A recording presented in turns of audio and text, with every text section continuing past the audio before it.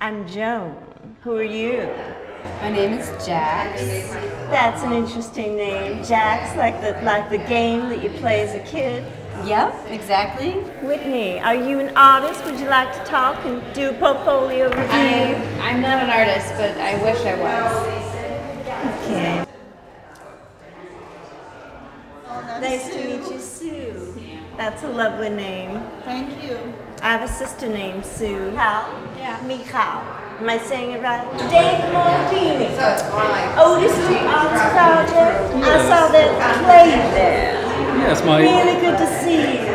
thank you. My friends call me Demo, but you're welcome to call me Mr. Moore. Demo, so nice to see you again. it's great to see you as well. I love your shirt. Such nice colors. Reminds me of Mondrian. So the show is going to be what demarcates D.C. artists. I should have come more prepared. It's like with this digital stuff, I forgot. Well, that's okay. This is very free form, isn't it? Oh, is this a self-portrait? That face looks a little bit like you.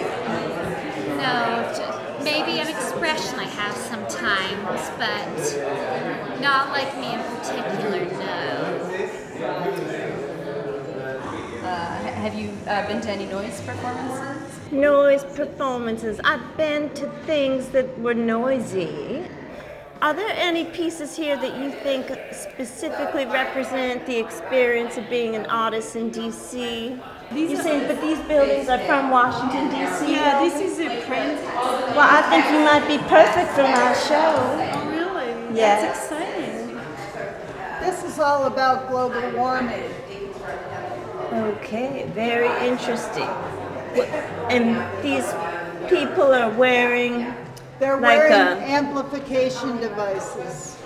We were in front of the Trump Hotel, okay, and we projected the sounds of icebergs melting. So I'm curating a show about Washington, D.C. based artists. Yes. Are you interested in showing me some of your work? No, not at this moment, Joan. Yes, my work, such as these, had always been, in a way, subtly political. But because I grew up in the suburbs in Texas, Oh, you're from Texas. yes, it had always felt so distant to me. I had always thought if I was only closer, I would do more.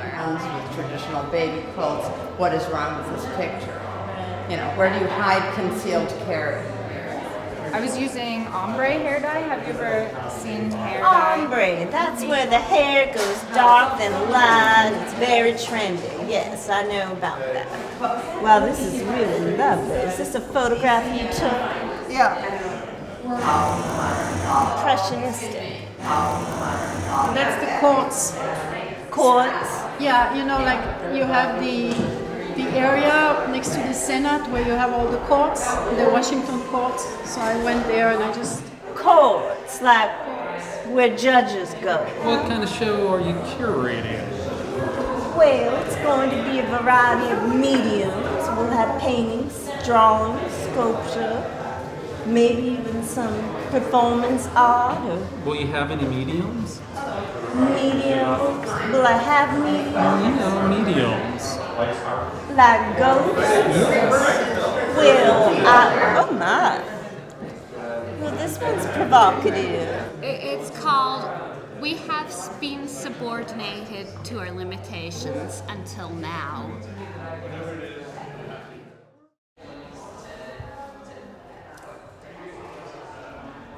Inevitably, I'm gonna die. You know, I'm not an artist myself, but I understand you because I've also noticed the beauty in things decaying myself.